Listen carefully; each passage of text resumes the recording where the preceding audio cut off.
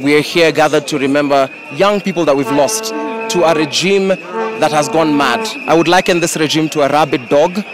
We're staying true to it. We're saying down with this corrupt regime. We're saying down with this regime which wants to kill young people. And we're saying we are not going to lose any more lives to a regime that is self-serving. If a call is made by fellow Kenyans, I will be there no matter what. I will be there for any cause as passionately as I have been from the first day, no matter what.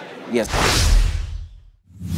Guys, welcome to SPM Buzz. We have Sauti TV and of course Tumbili TIV. We are right here at Uhuru Park for the Gen Z Memorial Concert. We have the one and only Kaskazini. How are you doing? I'm all right. Yes, super happy to be here. Maybe talking about this Memorial Concert, what does it mean to you? I mean, it's both. It's mostly sad because I would much rather we have this concert out of happiness. But we are here gathered to remember young people that we've lost to a regime that has gone mad. I would liken this regime to a rabid dog which just bites anyone. And it's so sad that we've had to lose over 30 lives and 200 people whose lives are never going to be the same again. So it's sad. I mean, we remember them happily and thank them for their heroism. But it just take a signature for no blood to die. But I'm so sad that we had to lose lives. It is sad that we had to lose lives. But I'm grateful we came here. It's been such a successful concert. The young people of Nairobi have said it's now or never. It's not about us being leaders of tomorrow, but it's us being the leaders of now. And we're grateful for that opportunity, Like you've mentioned, of course, it's sad. We've seen hundreds of youths turn up to show love to people. Yes. Show love to lives that were lost during the protest. In maybe other way, do you think there could be a better way we could honor these lives?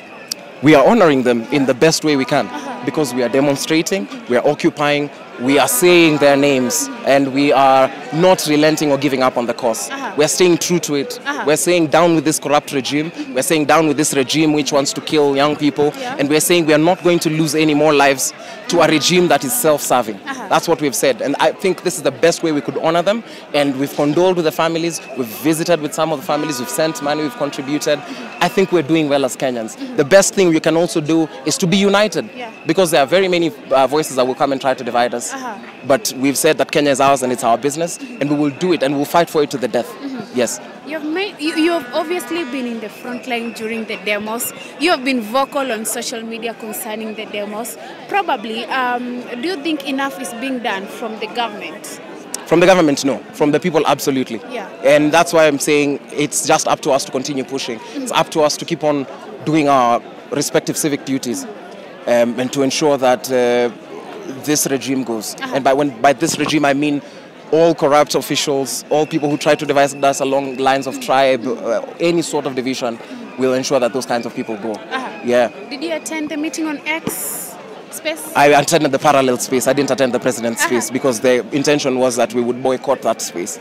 So I never attended the president's space. But I've listened to some of what people have said about it, and I don't think it was satisfactory to if you ask me. Since the demonstration started, we've seen you arrested, we've seen you all over the place, you have been there. Right now, are you safe? I mean, you cannot claim safety in a country which kills innocent people.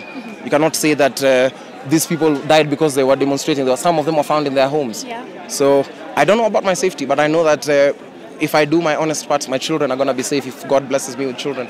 And my siblings, my younger siblings, the people who come after us are going to be safe. And that's what matters to me. And maybe since then, maybe when you were abducted, how has life been for you?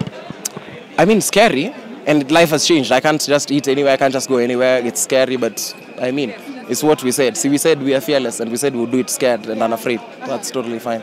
Do you think we should continue embracing dialogue, or should we go back to the street? Dialogue. We don't need dialogue. We just need the president to follow the constitution. We need this government we need him to maintain a leaner government. We need him to do away with corrupt officials, all those unconstitutional offices to be taken away, make IDs accessible, pay interns, doctor interns, pay junior secondary school teachers, give the youth jobs. That's not a thing for dialogue. If he wants to dialogue, he can dialogue. I mean, he's a Kenyan just like any of us, but we want him to follow the constitution. We want them to do the thing that we actually pay them to do. Yes. Since you've been in the front line in this whole story, we have had the memorial concert today. What next? I don't know. I can't speak for the movement. Yeah. I just know that if a call is made by fellow Kenyans, I will be there no matter what. I will be there for any cause as passionately as I have been from the first day, no matter what. Yes. All right. Yeah. A message to the Gen Z, to the millennials. Let nobody tell you that you're the leaders of tomorrow. We're the leaders of today. We have brought the government to its knees, and we have said that we will not take anything less than proper governance. Don't give up. I know it's a sad, depressing times, but do not give up. Do not give up at all. We are so close to the finish line. I can feel it. Let's do this. We can do it. Thank you so much. Thank you, guys.